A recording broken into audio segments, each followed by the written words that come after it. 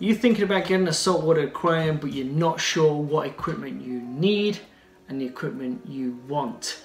This video is going to tell you what I think you need to make a really successful aquarium.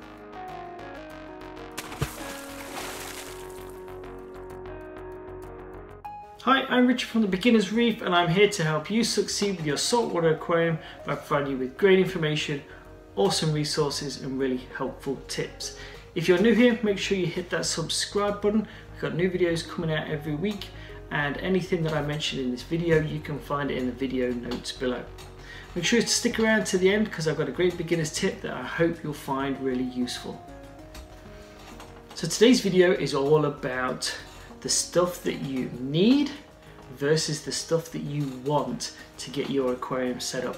I get this asked all the time because aquarium equipment is expensive and there's so much to choose from, and when you're a beginner, knowing what you need and what you don't need can be really difficult.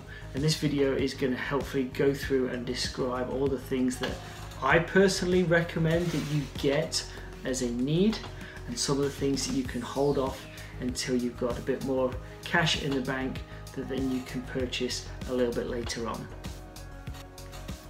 So the main thing that we are aiming for, there's three things in an aquarium, especially a saltwater aquarium. The first one is stability. As you begin to progress through this journey, you're obviously going to want to start to get into corals, and corals require the most stable water parameters to be able to survive and thrive, especially SPS corals. So stability is the first thing that we're trying to achieve. The second thing that we're trying to control is nutrients.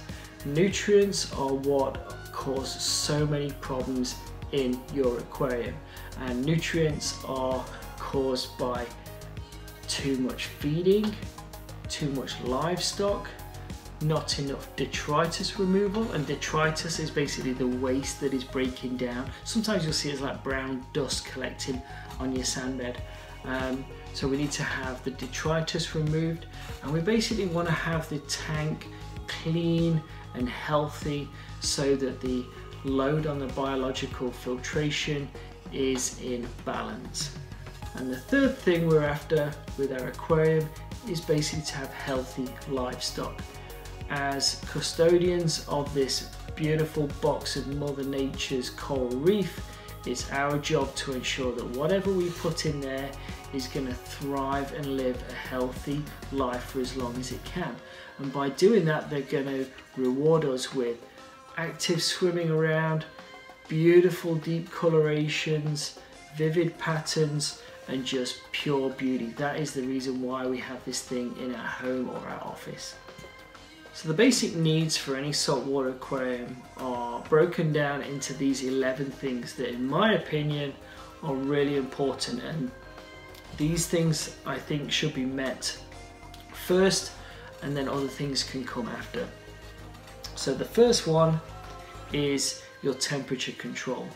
So a heater and or a chiller. Now, temperature control of your water is really important. You want to try and keep your water somewhere around the 78 to 80 degrees Fahrenheit mark, and keeping it there is going to add to the stability of your aquarium. I live in a place where it goes down to -40 in winter and it can go up to +40 in summer. So for me, I've had to have both. I have two heaters that I run in my tank for redundancy because I've had one heater fail once, and luckily I caught it because my aquarium controller alarmed out that the temperature was getting low, and I had a spare, so I was able to swap it over. Since that day, I always have two heaters.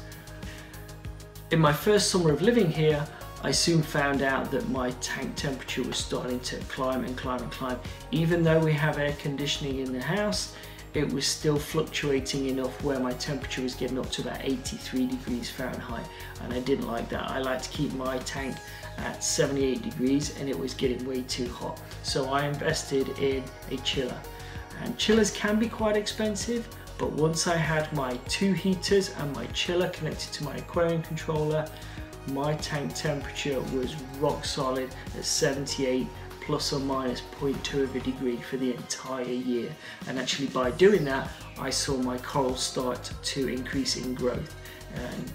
So temperature control is the first thing that you've got to invest a little bit of money into. Now number 2 is the protein skimmer. Now this one is controversial. A lot of people have run aquariums without protein skimmers, and I tend to find that it's the smaller aquariums, like less than 40-50 gallons, and they have good water change and maintenance procedures. But to me, a protein skimmer is the fundamental backbone of your filtration for your aquarium.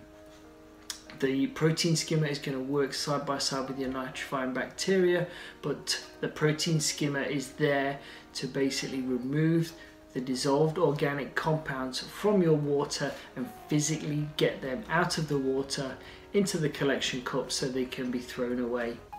They work really good, and by having a protein skimmer, it allows you to have a bit of a higher bioload, so you can have a few more fish, and it allows you a little bit more flexibility in your maintenance, just in case sometimes life can get busy, and having a protein skimmer just gives you that little bit of a buffer zone to keeping your water parameters stable. So protein skimmer is definitely worth investing. That's why it's number 2 on my need list. Number 3 is your biological filter media, and your biological filter is made up of your nitrifying bacteria, primarily your Nitrosomonas bacteria and your Nitrobacter bacteria, and these are 2 types of bacteria that colonize every surface in your aquarium. The more surface area you can provide, the more bacteria is going to colonize and be able to process more waste. So in essence, the more bacteria you have, the higher bioload you can have, so you can keep more livestock. Now there's 2 ways that you can provide more surface area for this bacteria, and the first one is by having rock, either by having live rock or dry rock, which will then become live rock because they provide the backbone for a huge massive surface area. The second way is marine pure blocks or spheres. If you've got an all-in-one aquarium, or if you have an aquarium with a sump, you can buy these blocks or spheres and put them in an area of your filter compartment, and they just provide super huge amounts of surface area for more bacteria to colonize. And more surface area means more bacteria means more livestock, and we all want a nice full aquarium.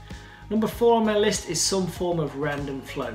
Now this isn't so important when you have fish, but as you start to get into corals, you're going to need to provide random flow patterns to keep the corals thriving, and it also helps to prevent dead spots of flow within your aquarium. And this can be as simple as having a rotating nozzle deflector that you can get to put on the outlet nozzle of your all-in-one aquarium, or you can go all the way through to DC controlled pumps, wave makers and gyro pumps that can create really good random flow using varying waveform patterns, varying speeds, and they are worth their weight in gold. So when you start to get into corals, I would definitely put a need for a random flow generator. Okay, number 5 on my list is your light. Now, if you are setting up a reef tank, or if you are planning to set up a reef tank, you want to buy one light, spend the money on it and buy it once. Now, lights can be expensive, but they are by far the best investment you can make to successful coral growth in the future.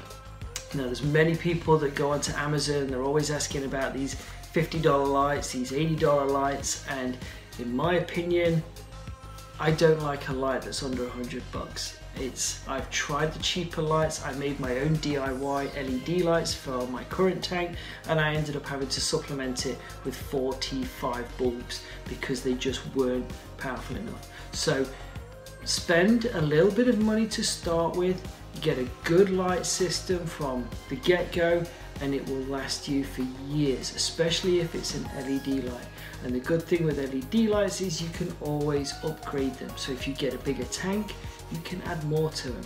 So things like the AI Prime HDs, the Kessels, the Ecotech Radions, you can buy one, and if you get a bigger tank, you just add another one to it.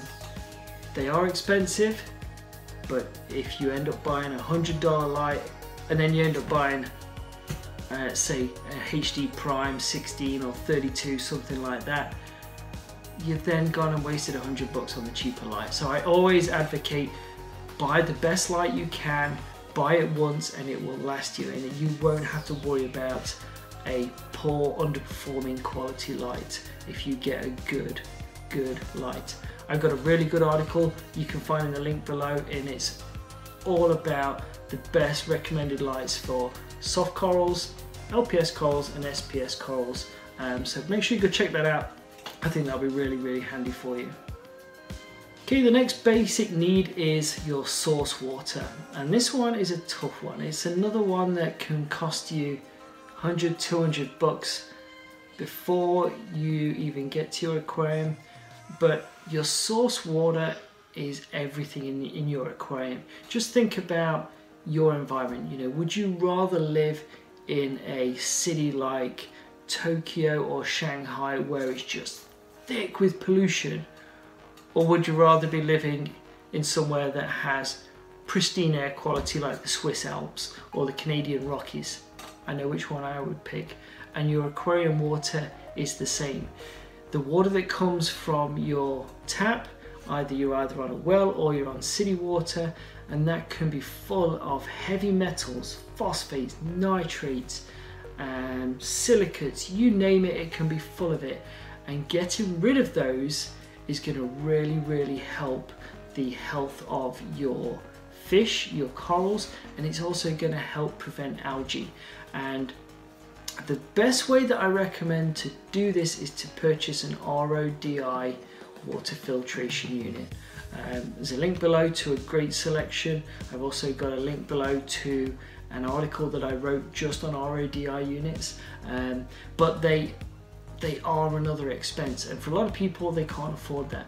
So the second best option is to get a bottle of Prime, and this is a really good, well-used product that you can add to tap water at the recommended dosage, and it's going to buffer the water and bind up a lot of those heavy compounds and elements in there so they can be removed by your aquarium filtration. It's not as good as RODI water, but it's a really good second best option, and for a bottle for about $10-15 as a start, it's better than nothing. So just whatever you do, don't go and pour water from the tap straight into your salt mixing bucket and start mixing salt, because you will be having algae troubles from day one. Okay, the next two I've kind of lumped together, and they are basically your rock and your sand. Now, dry rock, live rock, dry sand, live sand, it's a big debate in the hobby. Some people like both to be live, some people like them both to be dry. It's all personal preference. You have to go and do a bit of research on, you know, the difference between live rock and dry rock, and dry sand and live sand. Again, I've got links below to the Beginners Reef website with articles in there talking just about those. But again, it's all about your biological filtration. If you get live rock and live sand, they've already got bacteria in there. They've already been living in a saltwater environment, so they're already going to have a good foundation of bacteria to get your aquarium started. And like any good structure, a solid foundation provides for a good, solid growth. And live rock and live sand and your good biological filtration are going to get your aquarium off to a good start. So you've got to have good clean sand. I wouldn't recommend getting anything off the beach. Just go and spend a couple of $100 if you've got a big aquarium on some bags of sand. Get your rock, put it in there, and you're going to be off to a good start. The next item on my list is a refractometer, because it is paramount to know exactly how much salt is in your water. I don't like using the hydrometers, like the swing arm types. I'm not a fan of those. They're very inaccurate. They can give you different results, and they're just, I always tell people to stay away from them. Yes, they're cheaper, but for 30 bucks, just go and get yourself a refractometer, and it's going to tell you exactly what your salinity is in your aquarium. Measuring accurate salinity is going to make sure that each time you do your water change and each time you check for evaporation, you're going to know exactly what the salinity level is in your aquarium.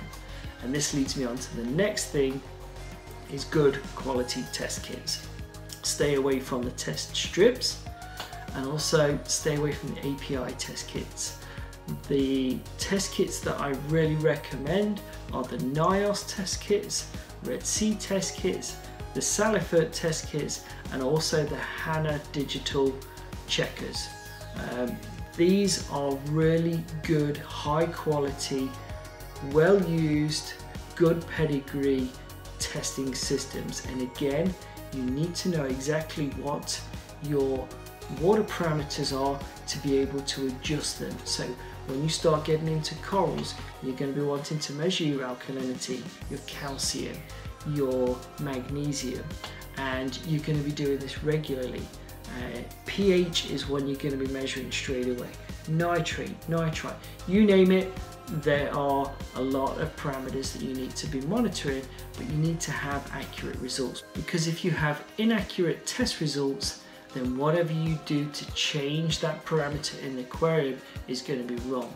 And if it goes wrong too far in any direction, your fish are going to be floating, or your corals are going to be going white and dying. So good quality test kits are on my need list.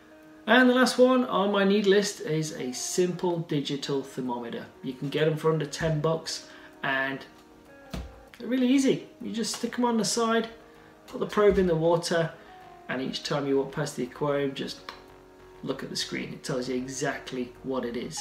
And yeah, super easy. They're a lot easier to read than the actual like mercury style ones that you can stick on the inside of your tank. I hate them, they're a nightmare. The other cool thing with some of the digital thermometers is they have high and low alarms that you can set. So another perfect indication if your heater fails, or if it's getting too hot in your house and your tank temperature is starting to rise, then this thing's going to start squawking at you. So basic needs, thermometer finishes it out. So on my want list, oh man, where do we start?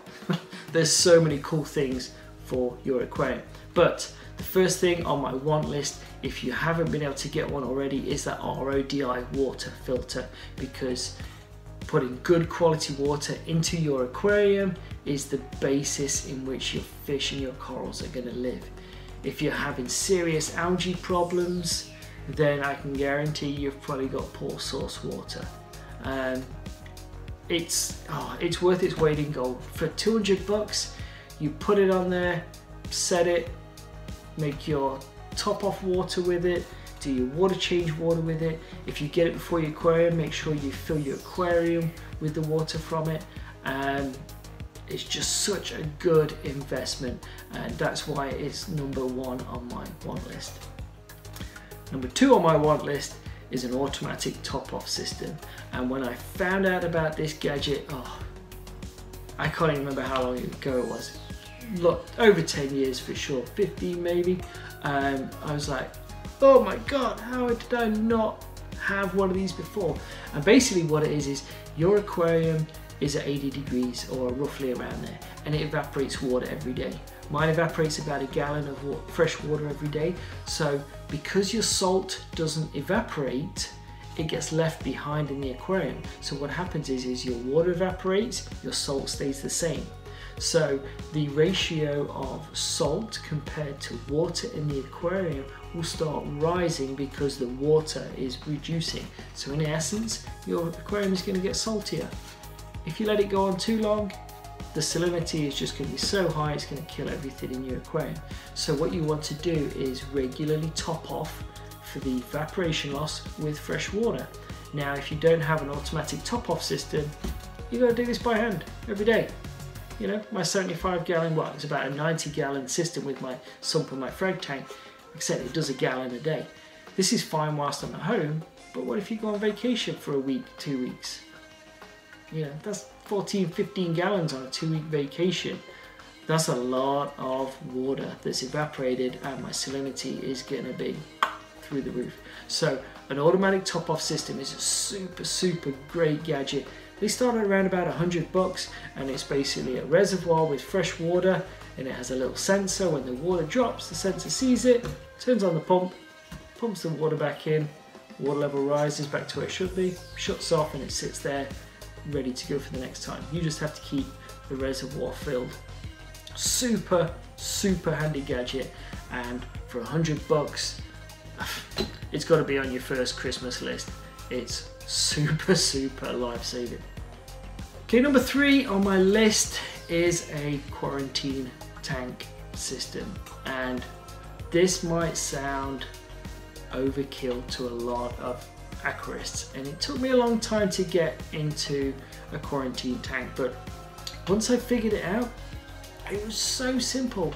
You can set up a quarantine tank for $100. You can have it sitting off somewhere if you don't have room where your aquarium is, and it's a lifesaver. I got a great article you can find in the links below about how you can easily set up a quarantine system, and mine sits empty all the time. I just have the sponge for my little aqua clear filter sitting in my sump seeding, and basically when I know I'm going to the fish store, I will get my quarantine tank set up before I go, take my sponge out of the sump, put it in the filter, get the heater running, get the filter running, so then I get back from the fish store, my fish will go straight into there, usually for 4 weeks minimum, and I'll treat them with cupramine and Parazipro as standard. It treats all the internal, external parasites, bacteria, you name it, and touch wood. Since I've done my quarantine system, I've never had an illness in my tank. And if you've been in this hobby long enough on the forums, you can guarantee you'll see ick popping up in there every single week, because people have bought a fish, put it into their tank, it's got ick, and now everything's got it. So for under $100, number 3 on my want list is a super simple quarantine setup. You won't regret it. Okay, number 4 on my list is if you can retrofit your aquarium, or for your next aquarium, is I really recommend installing a sump. If your aquarium is an all-in-one aquarium, great, they work just as good. But if you have an aquarium that doesn't have a sump and you've got all your equipment hanging on the side of it, try and get a sump for your next aquarium, or see if you can get a retrofit kit for your aquarium so that you can put a sump on there. And to me, the whole idea of having a glass box of Mother Nature's ocean in your home or office is so that you can enjoy the beauty of the fish and the coral.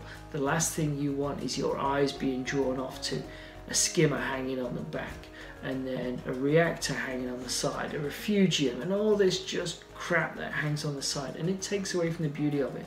So if you can, get a sump, put it in the aquarium stand, or if you can, set it up in a filtration room like I've been lucky enough to do, which is right below my aquarium in the basement. It gives you increased water surface area. You can add stuff into it like the marine pure blocks, turn a refugium into there, and it just gets rid of all your equipment and gets it hidden out of sight so that you can enjoy Mother Nature's beauty.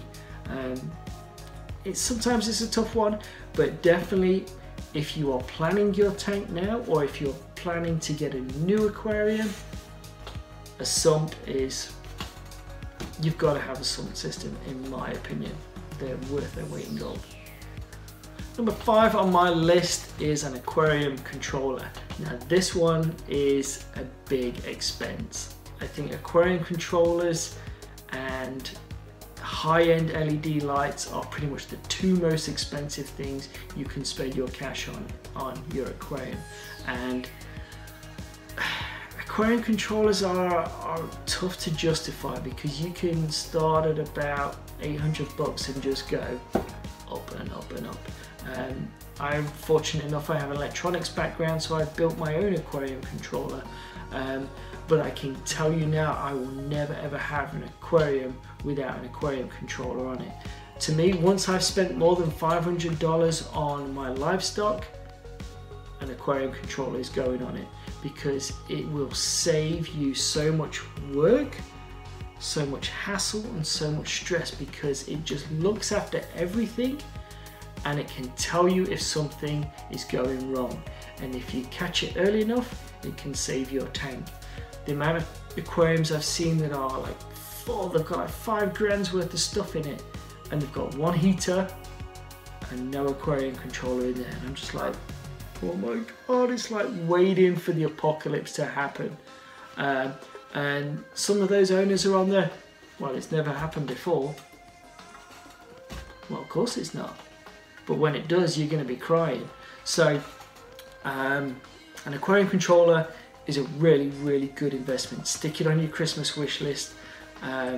There's some really good ones out there.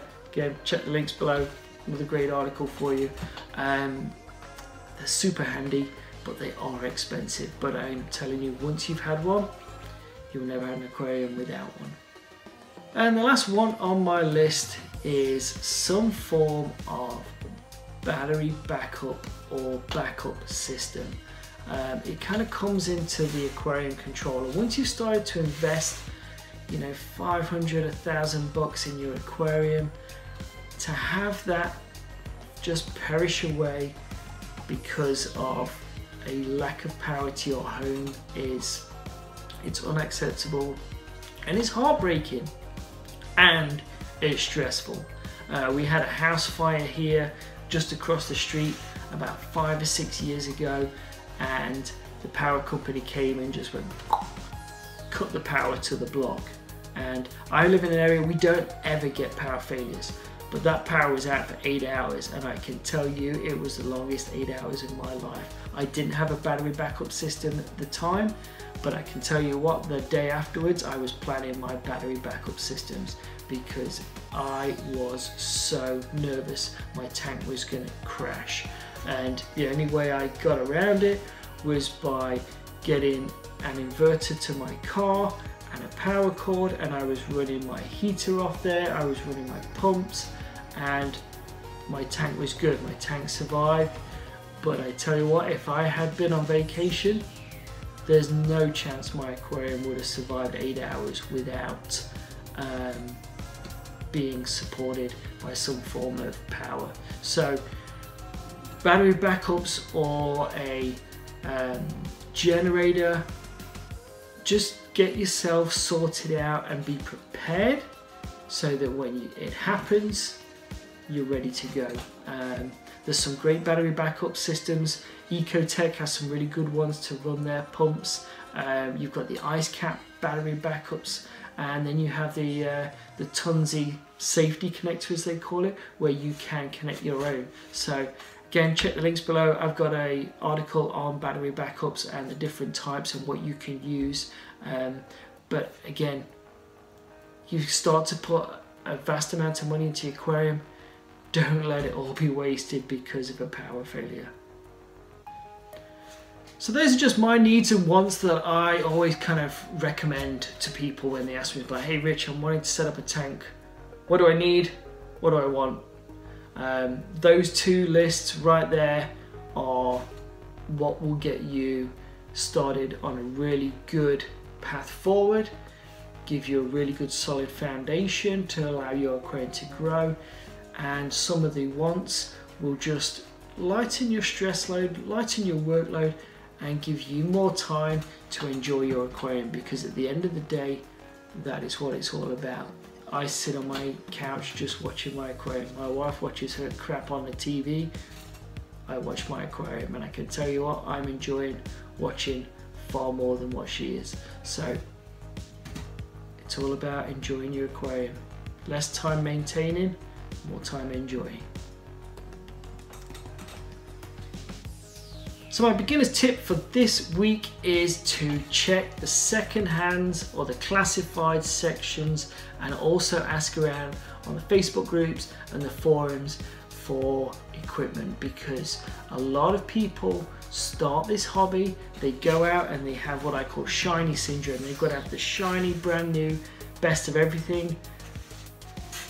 They get 6 months in, tanks full of algae because maybe they've not bought an RODI unit and the tank's just full of algae. They've tried everything, they've given up. You can pick up some awesome equipment for cheap. The chiller that I got, I picked up for $100. It's a $450 chiller. It was a year old. I got it for $100 and it's been bulletproof. It's never missed a beat. So just look around on the forums, ask around, hey, anybody got a protein skimmer they want to sell for a 75-gallon aquarium? Yeah, I've got one. Just then quickly jump on, look at the reviews, see the reviews for that skimmer, see if people have had good luck with it, and then just give them cold hard cash, take it home, clean it up, get it in a vinegar bath, and yeah, you can save some really good money. So just keep your eyes and ears open. The one thing I will be cautious of though is buying used aquariums. I bought my 75-gallon used and it's one of those things, it's like, I don't know the history of it, and yeah, if that thing ever bursts, oh, my wife is going to kill me. But we're in the process of starting to look to move house, and we're going to be moving across country, so all my system is going to be completely taken apart and probably sold off, because yeah, you know, we're having an upgrade. That's what we do. So I'd stay away from used aquariums just because they can create such a mess if they burst, but the equipment, you can find some gold out there if you be patient, look around, and if you're planning your saltwater aquarium and you know the kind of equipment you want already, get looking, get asking, and get some really good equipment for really cheap prices. And yeah, it'll allow you to spend a little bit extra on those want items. So I hope you enjoyed this week's video. I've got new videos coming out every week, and check out the 2 videos here which I think you'll enjoy. Make sure you check out the links below, and if you liked what you saw today, make sure you hit that subscribe button, and I will see you next time.